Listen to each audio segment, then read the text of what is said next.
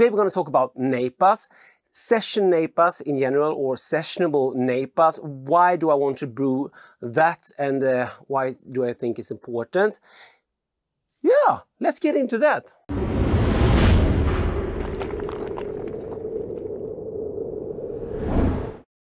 I'm DrHans, this is DrHans Brewery, my channel about beer and homebrewing. If you want to learn with me how to become better at beer and homebrewing, consider becoming a subscriber. Today we're going to talk about NEIPAs, session NEIPAs. I have been experimenting with brewing sessionable NEIPAs for my beer kits. Today there are 3 beer kits out, and one of them is a session NEIPA. So I want to talk about different ways I have been experimenting with brewing the NEIPAs that goes into the kit, and also I do have some brewing footage from this beer which ended up as a kit, and we're going to talk about the kit in general, some tips and tricks maybe about NEIPAs. Yeah, sounds nice. I have shown this beer before, 2 weeks ago. It has now been sitting outside in the cold Swedish climate. It's today just below freezing actually, and it's starting to clear up. This is how it looked after like 2 weeks in the Firmzilla new upgrade video. You can go and check that out. If you're interested in brewing NEIPAs, I have a playlist with more NEIPA content, and also some like beer and oxygen content, which is really important with a style like this with a lot of hops in it. So why did I want to make a session NEIPA for my beer kit, and of course for myself? Well, this is kind of style that really you want to drink as fresh as possible. If I have a beer, like if I buy a beer here at Systembolaget, the only store here in Sweden who sells alcohol over 3.5% ABV, they're often like 8.5%, something like that. I don't want to have full keg of 8.5% beer that needs to be drunk fresh. And yeah, of course, also, I think we homebrewers, we do drink more beers than others. So to be able to brew good, more lower ABV beers is way for the future. But there has to be a balance, of course. And this beer ended up like 4.9% ABV. So maybe it ain't what I would think of like a session beer, even though I think it can count as under 5% it could be. But it's still a sessionable NEIPA, because it's not like the 6, 7, 8-ish%. I want a beer that you can finish off quite easily, you can have a lot of, so it can't be strong in ABV because it needs to be drank fresh. And yeah, as you see, it's still hazy, still looks very, very good. No sign of any oxidized beer. Still smells very nice, but it ain't as hoppy as it was 3 weeks ago. It's still very hoppy though. And I also want a beer that can be drank almost directly. So I don't want like a hop burn. So we have to talk about that also, how to balance these things out. Even though it's not a big beer in ABV, I still don't want it to be like weak. I have some brewing footage of this beer, which I can make into like epic B-roll for this one. And as I said, this beer is already available as a beer kit, but only right now here in Sweden from BrewGoat, which is today's sponsor. So go and check them out, and yeah, cheers and thank you to BrewGoat. So I have been experimenting with a high amount of unmalted. I have been using oats, and I have been experimenting with different kind of wheats, and I actually did, just for my patrons, I did a bulgur beer where I added bulgur instead of wheat.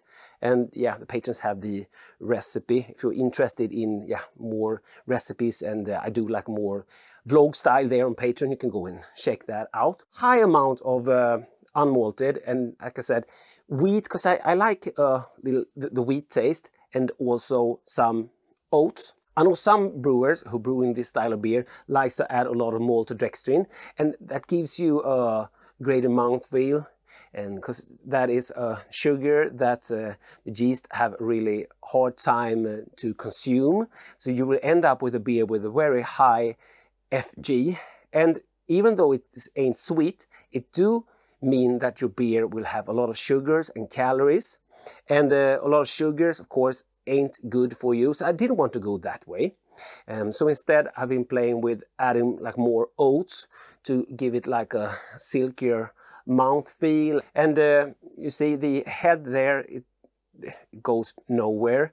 And of course, that is from the high amount of unmalted and of course also hops. Hops-wise, I have been experimenting with a few hops, and I have said it over and over on this channel. I'm not like a Mosaic fanboy. I like to put it this way. Many different hops have like a side note to them, and Mosaic have a side note that, yeah, I really don't like it. But if you balance it, you can balance those side notes out. If you're using Mosaic, you can get like a burnt tire, spare tire. And if you like do a lot of Amarillo, it might get catty. If you use a lot of Cascade, it might get grassy. If you're using a lot of like Mandarin and Bavaria, something like that, you will get almost like an oxidized flavor, a jam, strawberry, sweetness to it. Some could kick off like onion and garlic, something like that. So I have been experimenting with different kind of hops. I'm usually most find that the side note gets more prominent when you're dry hopping. And so by splitting up, this beer has 3 different hops in it, where I have tried to like balance that out. So none of these side notes will really stick out. As I said, these kind of beers are very sensitive to oxygen. So a tip for you is, especially if you are not doing like seal transfers like I am from fermentosaurs and from Sillas, and what kind of fermenters you're using. And if you are planning to send samples of beer to friends, or if you're bottle fermenting, it is actually to add a little bit of antioxidant. I've tried out ascorbic acid. So you can add some ascorbic acid at the same time you add your yeast. Use 0.1 gram per liter. So like in a 23 liter batch, that would be 2.3 grams. Here's the beer. And yeah, you get a classic like NEIPA flavor. There's something ringing in here. I think it's that. I hope it's not distracting you. It is distracting me. I'm easily distracted. Look at that head. Whew! Yeah, so you get that classic like tropical fruit, citrusy, orange, mango, and yeah, and always like a bready note. Yeah, cheers. Yeah, it's a very balanced beer. And yeah, speaking of the hops, I've also been trying different additions to the boil. No, sorry, for like steeping, because I've been adding all my hops at the late end. I've been trying different temperatures there, and like doing no chill.